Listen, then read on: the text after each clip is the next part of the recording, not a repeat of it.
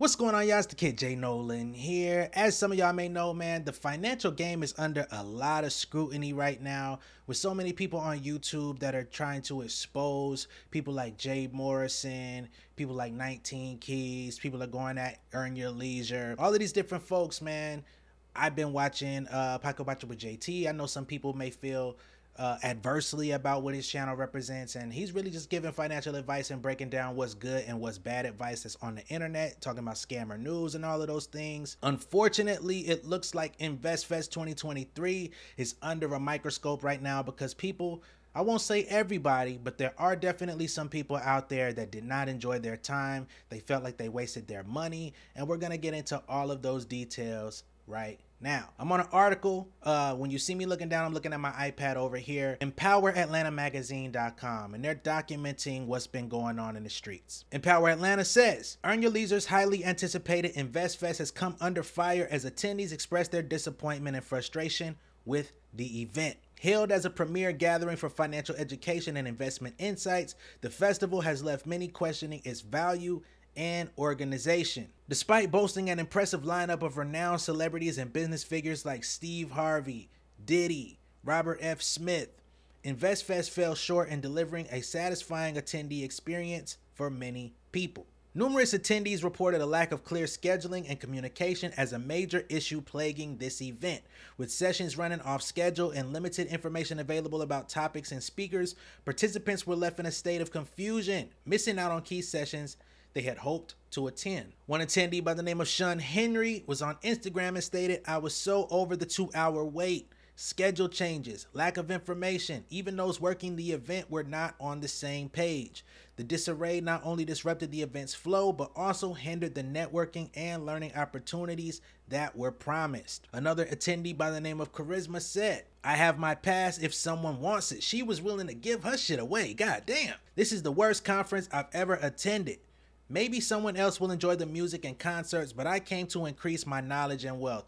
Okay, so this is one of the primary complaints that's going on with InvestFest, is that it feels more like a social conference. It feels more like a social club. It feels more like a music festival than an actual investment, financial education, financial literacy conference.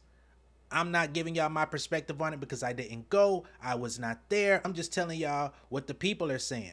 She also went on to state the wait to get in was 1 to 2 hours. They had pre-registration yesterday, but apparently turned people away. There was supposed to be all these speakers. No one spoke when they were supposed to, if at all. So some of the people didn't even show up. I was there for hours and only saw podcasts. When speakers should be on, there's a DJ, music and dancing. The acoustics are awful, so if you do catch a speaker, you can barely hear.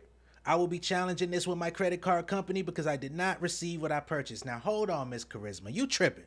You can't dispute the charges because you paid for an event, went to the event, and it wasn't exactly what you expected. You didn't enjoy yourself. That is the chance that you take when you go to a public event. You did not coordinate this shit. I can see if you were a part of InvestFest, you invested money into a certain part of the show or a part of the festival, conference, whatever it is, and that was not delivered, yeah, you could dispute that with your credit card company. Just attending something and saying it wasn't what I expected, no, you out of bounds. Attendees have also voiced concerns about the quality of the content presented at InvestFest. Expected to provide attendees with actionable investment strategies and insights from industry experts, the festival instead showcased speakers who were either late or lacking the depth of knowledge expected from such an event. Many attendees left sessions feeling unsatisfied and questioning whether their time and resources were even well spent. The disappointment was palpable among attendees with disabilities as they found themselves excluded from fully participating in InvestFest due to a glaring lack of inclusivity and accessibility measures. The event's failure to accommodate diverse needs highlighted a missed opportunity to create an environment that caters to everyone.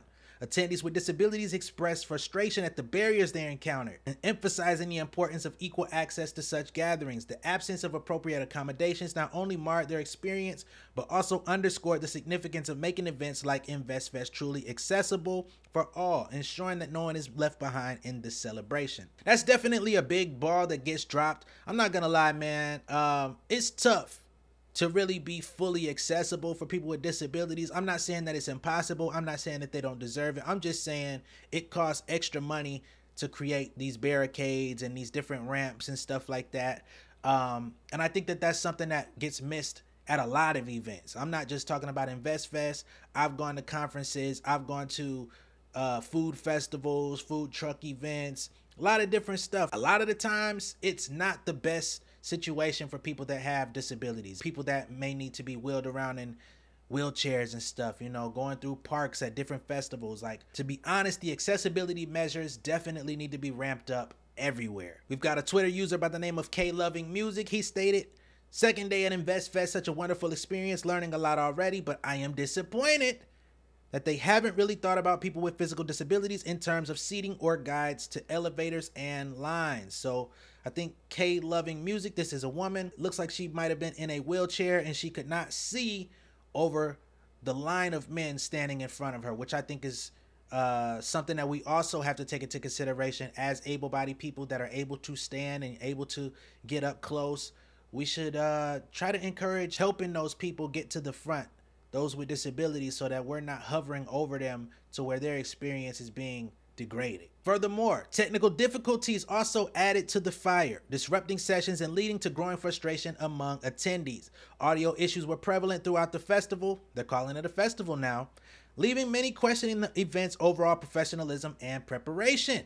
Another Instagram user by the name of Crystal Sinclair: "Please fix the sound. Some of us who have hearing issues are struggling right now." So not only are we talking about people that can't necessarily move around as they would like, we're also seeing a degraded experience for those that don't exactly have the best hearing. The article continues to state, "With disappointed attendees taking to social media to express their discontent, Earn Your Leisure's reputation has taken a hit. The negative sentiment surrounding InvestFest highlights the importance of delivering on promises and ensuring a well-organized and valuable experience for attendees." Man, this thing just keeps on going. It's the gift that keeps on giving. For anybody that hates Earn Your Leisure, this would definitely feed the trolls that hate those guys. That's all I'm gonna say. Another Instagram user, Lil Amio, said, "Second time attendee here. Last year was amazing." Okay, so this time we have somebody who attended the previous year. They said they enjoyed it. This year, not so much. This year was disappointing. The logistics were poor.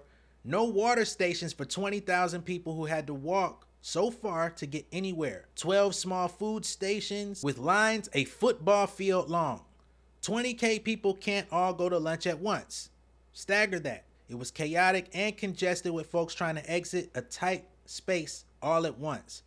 The narrow escalators broke down. Diddy came 3.5 hours late. I go to conferences all the time, so I know my expectations are normal. Next year, water stations, quadruple the food stations, put the food closer to us than the marketplace. Not sure if it was strategically reversed, but if so, that was cruel. And more directional signage. So they didn't have enough signs letting people know exactly where they needed to go. There's a lot of confusion. People were lost. And if you got 20,000 people in one location and a lot of them are feeling that way, it is going to lead to a lot of chaos. I gave my VIP band to some girl for free because I can't do this again tomorrow. Come on, y'all. We deserve better. Messing up your brand with these awful logistics. God dang. General admission tickets were priced at $300. So these people that have their complaints, they did spend a pretty penny just to be there. It's not like they paid 50, 60 bucks. So, all right, I think some of this criticism is pretty fair. VIP admission was priced at $1,800. Platinum VIP was priced at $5,000. And lifetime VIP membership was priced at $13K. Is this event really worth the time and money people are spending to feel like they've experienced inadequate treatment? I do know somebody personally that went to InvestFest this year. He said he enjoyed it, but he's also affiliated with them. So, you know, I'm not going to say I take his opinion as a grain of salt because I do trust his opinion.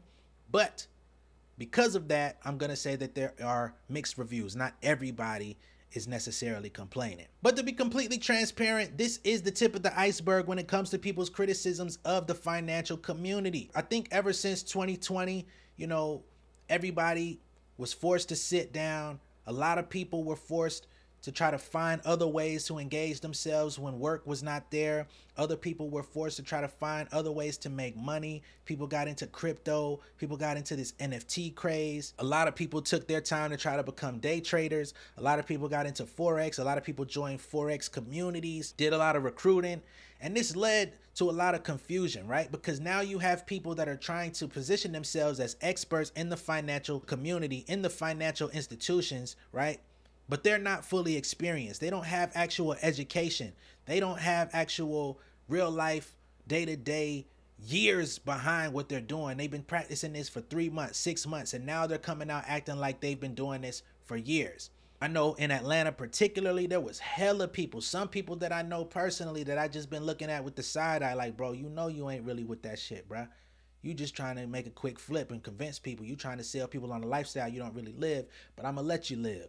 And that's just a microcosm of what's happened on the internet, from Instagram, TikTok, YouTube. So many people came out trying to say all these buzzwords and stuff to get people to join their courses. As somebody who runs a course, I'm not shitting on people that run courses. I'm just saying, if you're not an expert, if you don't have expertise, if you're not able to actually show the people the ins and outs, different strategies that actually work, tell people about your failures, tell people about what did not work for you in multiple occasions so that they can have navigation through the maze, because it's not a one size fit all. It's not a soon as you walk through this door, you're going to get to point Z type of situation. And anybody that tells you that they can guarantee you returns, guarantee you X amount of profits, guarantee you anything, they're absolutely lying to you, right? So let's just get that out the way. But all of that energy culminated into events such as an Invest Fest, right? Which is supposed to be encouraging people to get into the financial sector, encouraging people to be more liberated with their money, encouraging people to take financial literacy serious so they can own businesses, start businesses,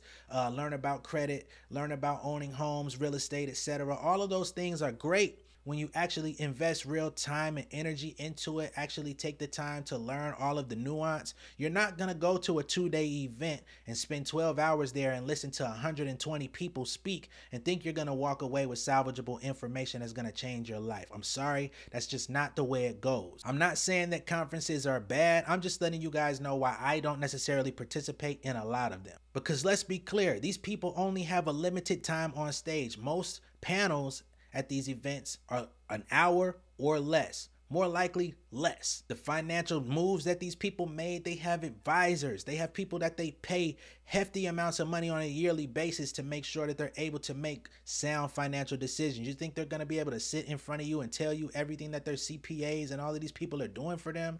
Absolutely not. There's a very small population of people in this world that really know how that shit works, and they get paid handsomely to do it. There's others that learn a little couple things here and there and it may work for them, but it's also not sound financial advice, because duplicating what they're teaching you could get you in trouble with the IRS if you're not doing it correctly. Ultimately, I think it is more so a community thing, like a social gathering, like people that are interested in this common field. This is an opportunity for you to meet people. This is an opportunity for you to ask questions. Hopefully they'll answer them in a sound way. But it's really to make you feel good. It's really to help you spend money. What do you think the overall goal of a conference is, right? They put out a lot of money. They spend a lot of money. They put a lot of time and resources into this. They want to get that back. And they're going to do it by making you feel good.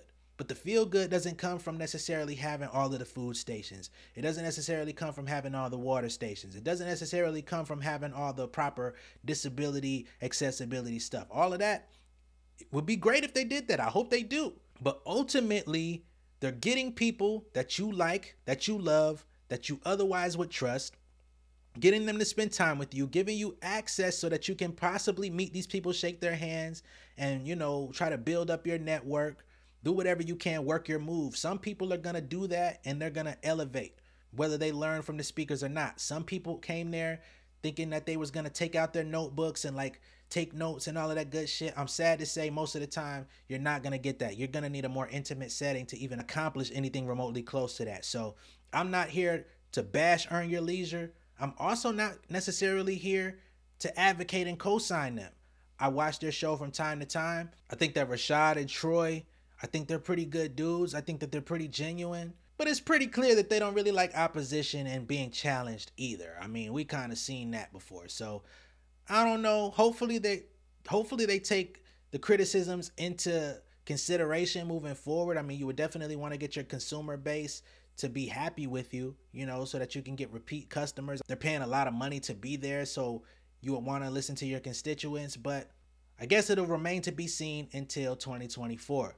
Y'all let me know what y'all think of this down below in the comments. Be sure to like and share this video. If this is your first time seeing me on YouTube, go ahead and subscribe to the channel. Hit the post notification bell for all updates, and I will see y'all on the next one, all right? Much love and respect, y'all. Peace.